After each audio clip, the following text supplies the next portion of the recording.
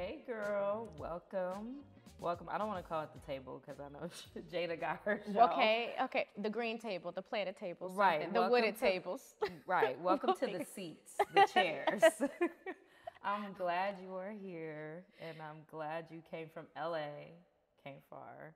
Not really. I like the drive. You like the drive? I really do. Okay, I'm glad you have that sentiment because so many people complain that I had to drive all the way from LA. I'm like, it's really It's not that just bad. an hour and a half, and it's really nice drive. Honestly, I needed an excuse to get out of the city, so it's fine. Thanks for having me. Of course, it's always a pleasure to have you. So let's get into your introduction. Tell the audience who you are, what you do, what you're about. I'm Chelsea Von Chaz. I'm a menstrual equity worker. I'm a womb warrior. I am a founder of a charity, also board members of a couple other charities that are within the women's reproductive space. My charity is Happy Period, which is a educational wellness brand that's centered on menstrual health and giving people access to safe period products. We serve folks who identify as women, girls, femme, gender expansive humans, anyone that has a period, that's who we serve essentially.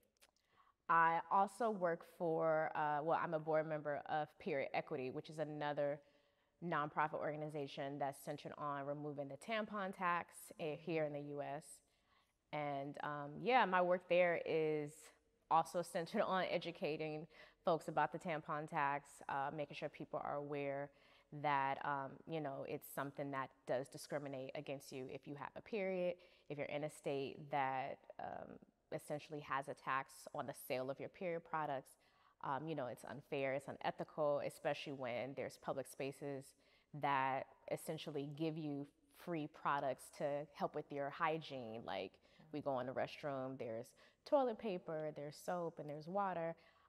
We even have restrooms that are family friendly, Right. But we still don't have access to, to period products, especially if you have a period. So that's the work that I do there. And that's a lot of work. It is. Are you proud of yourself? I'm always proud of you. Just Thank watching you. you grow since I met you and all your endeavors. You said you started a charitable organization called We Are Happy Period? Yes. Happy Period. We Are Happy Period, and y'all can find We Are Happy Period on Instagram. Yes.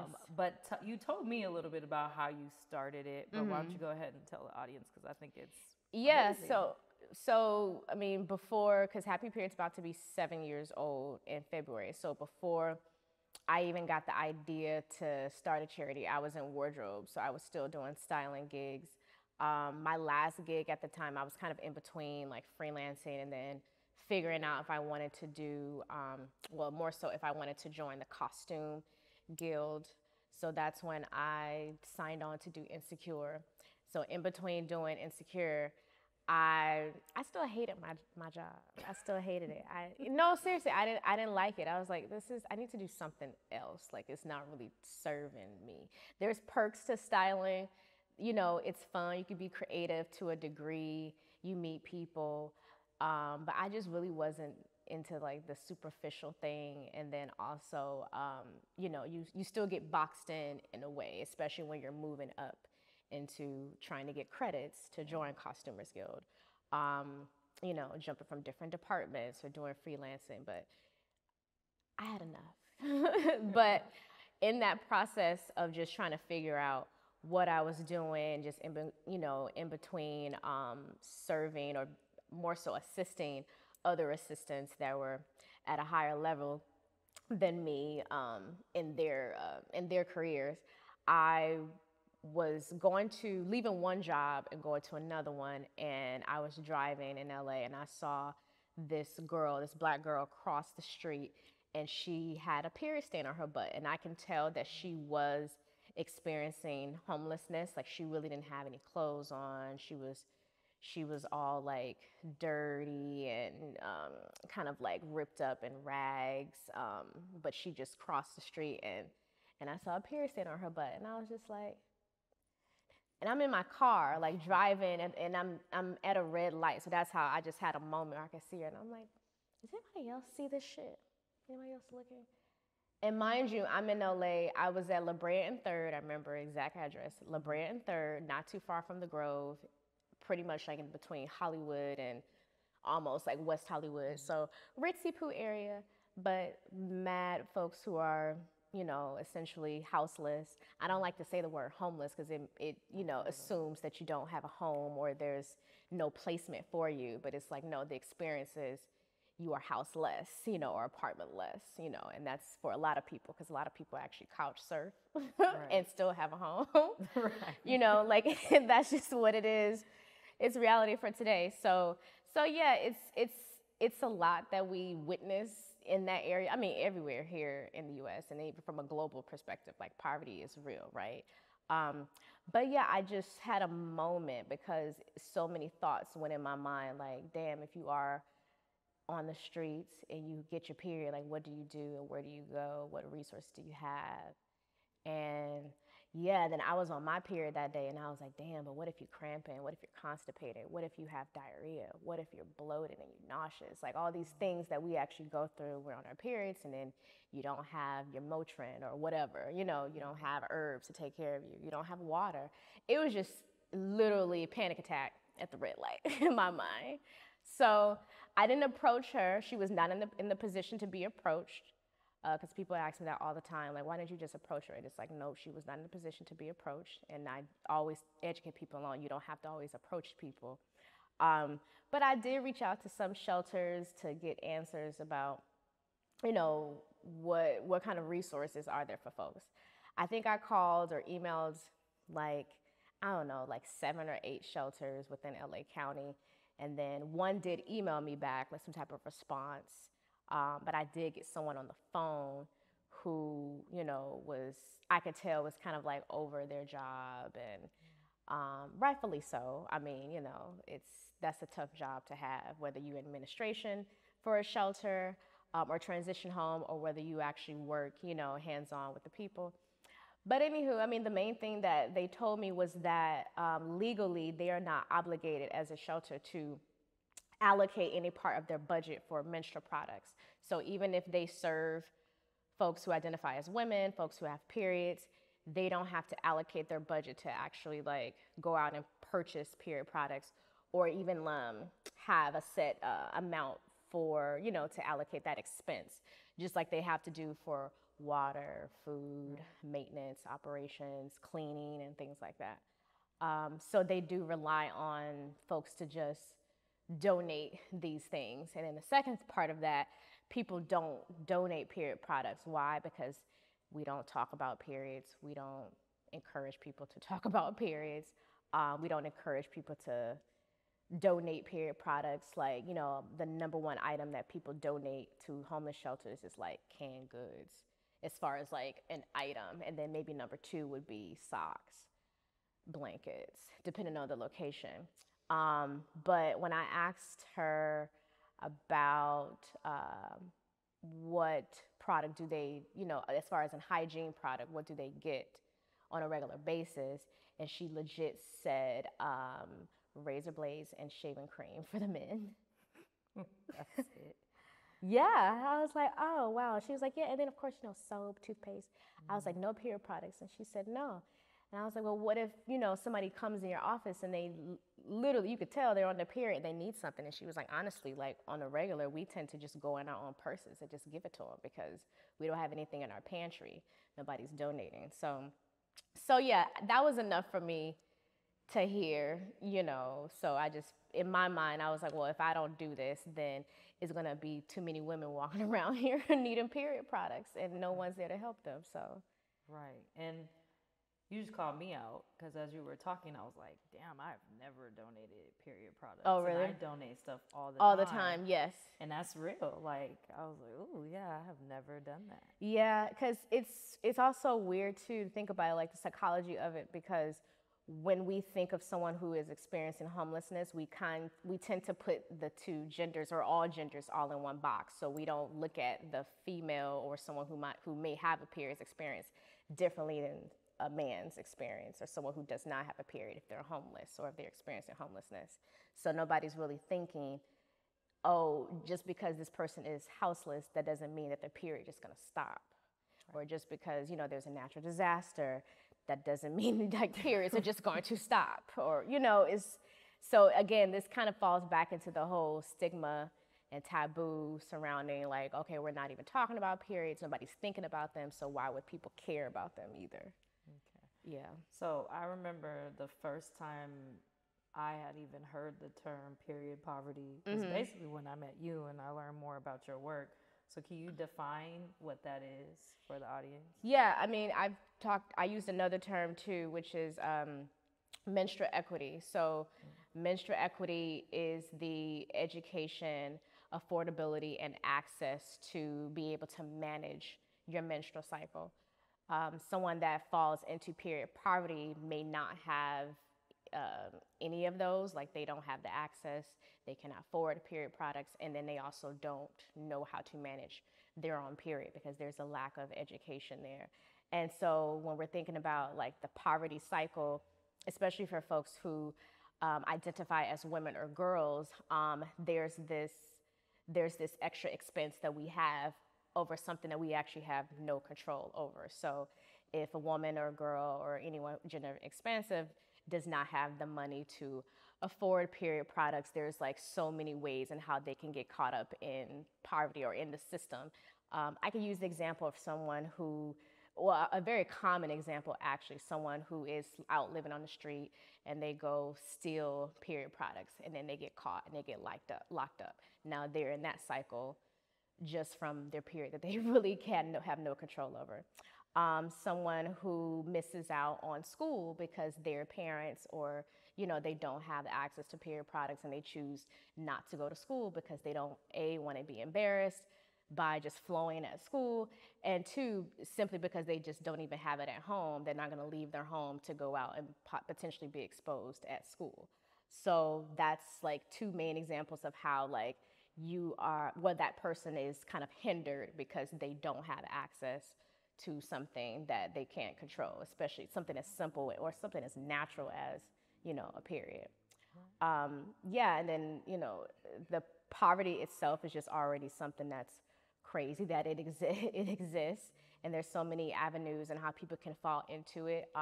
But something as, again, normal and natural as periods, to me is just, it's crazy how that's another factor of how folks with periods can just kind of fall into, you know, a cycle without even, you know, knowing, with no assistance either. Okay, so now we understand period poverty, right?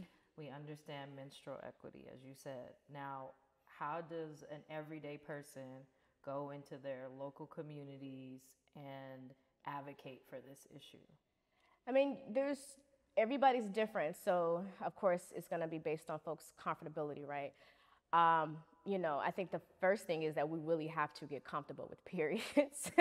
Like, we just have to get comfortable with menstruation. Like, it perpetuates humanity. Like, we have to have periods. We have to have an entire menstrual cycle, which is more than just the menstruation part. You know, there's other parts of the entire cycle. There's 4 stages of the cycle. So it's like we have to have this to happen in order for us to create more humans, right? So we have to, one, start talking about periods. We have to start educating people about periods. So anyone that wants to be involved, especially if they're a teacher, administrator, school principal, we need some type of challenge with institutions so that way they understand why periods are so important.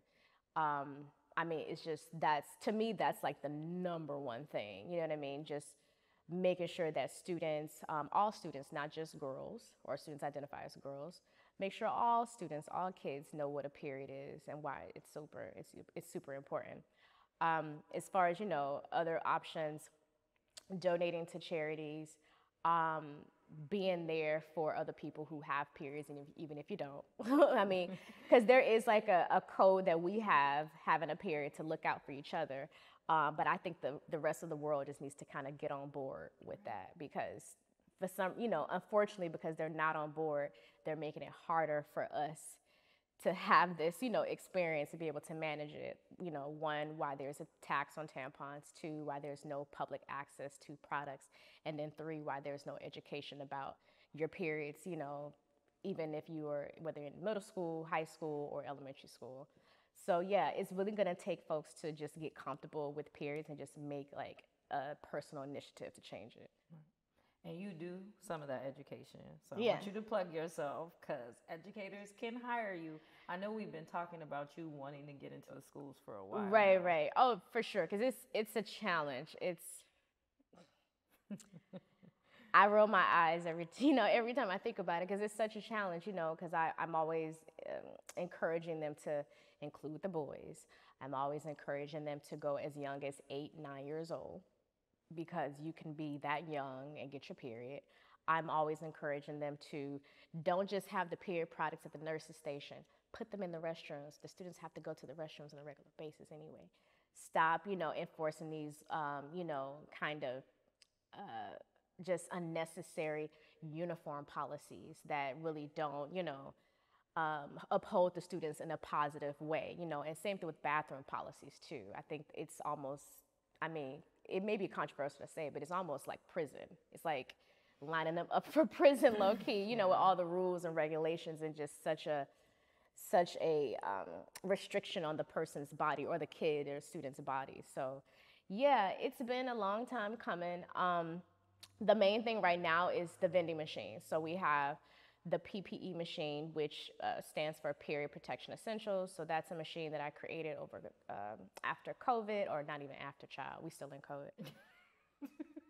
Not even funny, but it's still present, So I should say more so during quarantine, came up with the idea to create a vending machine. And so with that, I put that in a, more so in like a women's center at first, but we do plan on replicating that so that way schools actually have some type of dispenser or a little kiosk that can go in the restrooms for the students. So it's not just them going to the nurse's station when they have, a oops or, a mess up their clothes because they get their period at school. But yeah, it's like our own way of challenging the institutions, like I said, but also making sure the students have the essentials that they need without having to worry about how I'm going to pay for this.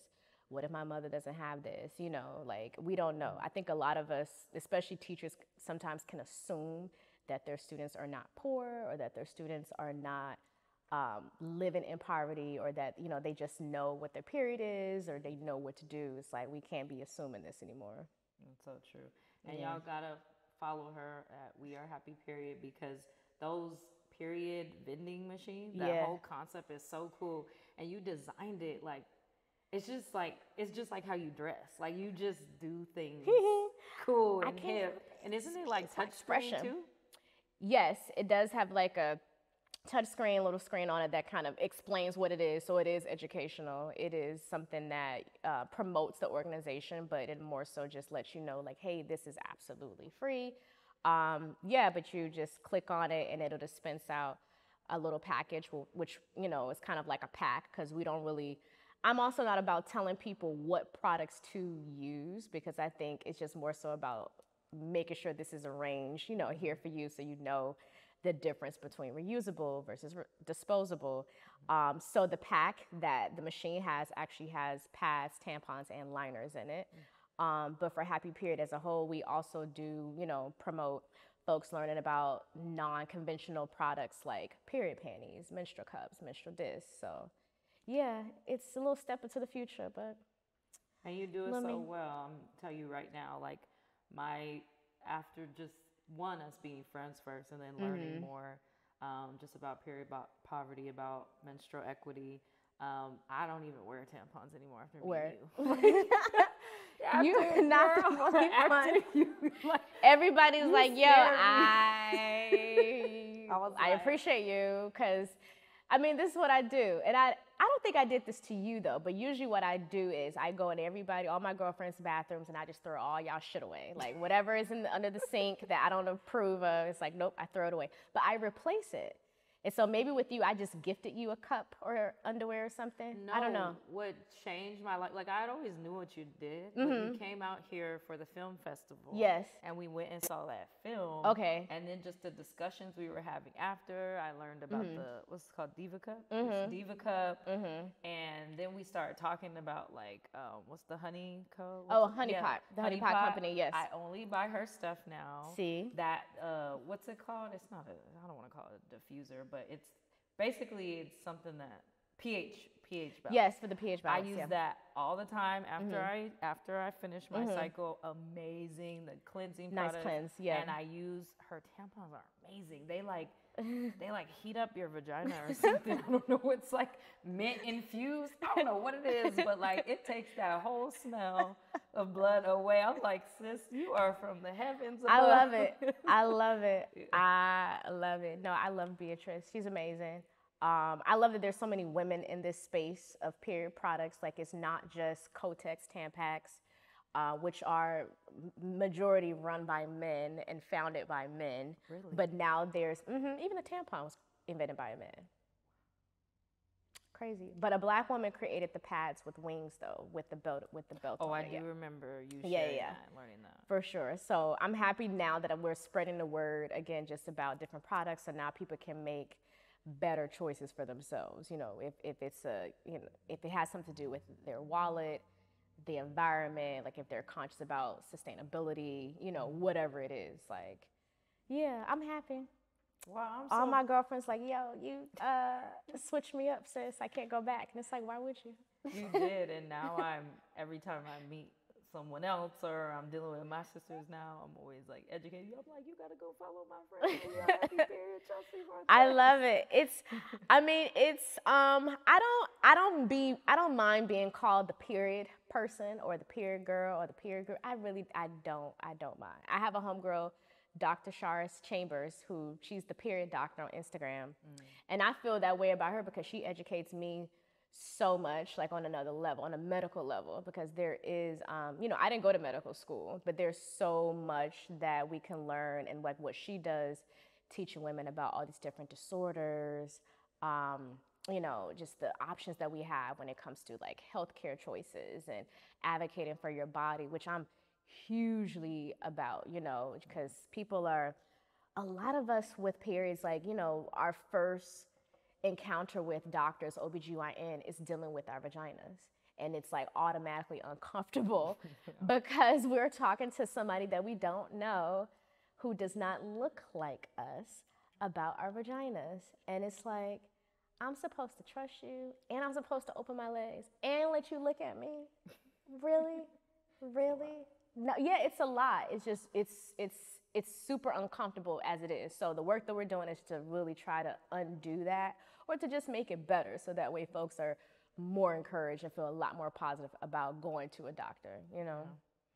Well, I know we could talk about this for hours. Yes, but we can. We don't have hours. So what are ways that people can continue to support your work?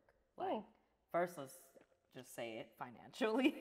Yeah, I mean, we're a charity, so that is the first challenge, like just donating, grants, fundraising, working with VCs, working with other social enterprises, working with other organizations. Like I'm open to it. I'm more about collaboration over the whole competition thing. I think if I choose to have some type of competition thing with another organization, it should be based on like, okay, well, how many folks can we get off the street, or how many folks can we actually secure jobs for? So anybody that contacts me, just know I don't work for free. That's slavery. I have to honor my ancestors by not working for free.